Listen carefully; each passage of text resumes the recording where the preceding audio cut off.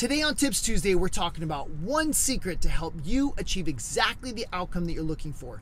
Whether you're buying a home or selling a home, it's really easy to lose sight of, but if you keep it in the front of your mind, you'll achieve exactly the outcome you're looking for. Stay tuned, we'll talk about that next.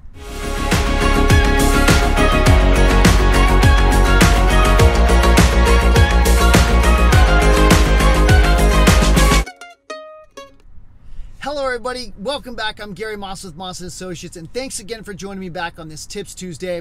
Again, today we're talking about one secret to help you achieve exactly the outcome that you're looking for. And like I said, if you lose, it's easy to lose sight of, but if you maintain it, you'll get exactly what you're looking for. That secret is focus.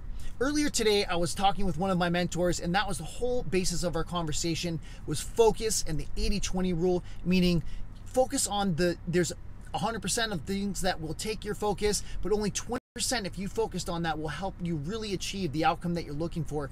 That really also applies to either buying or selling real estate, right? And almost anything in life. And here's how.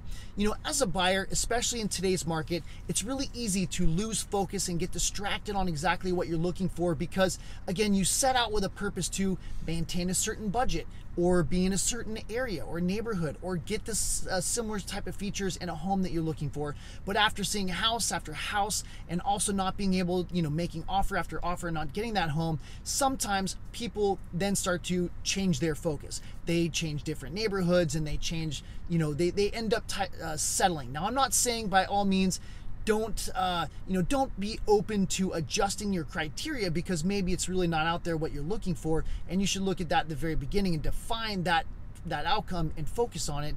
But at the end of the day, don't settle.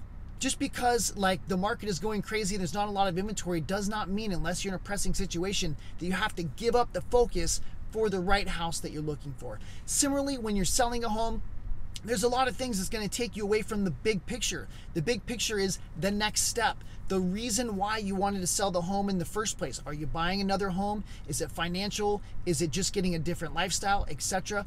Focus on the big picture, because so many times during the transaction or getting the home ready, there's just so many things like doing all the landscaping and the painting and all this stuff and all the hard work that it takes to get the home to the market, and then having to put it on the market and do showings, and then also get repair requests and people picking apart and asking for credits, and there's just so many different things that can distract your attention, and sometimes emotion comes into it and you lose sight of the big picture.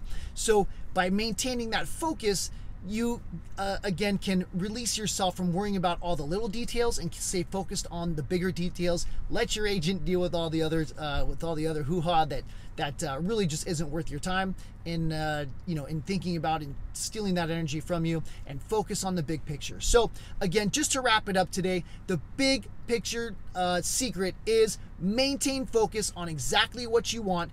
Forget about all the other stuff trying to steal your attention, and you will win all day. If you have any questions or comments, please leave them down below. I'd love to hear from you. We'll see you again next week on Tips Tuesday.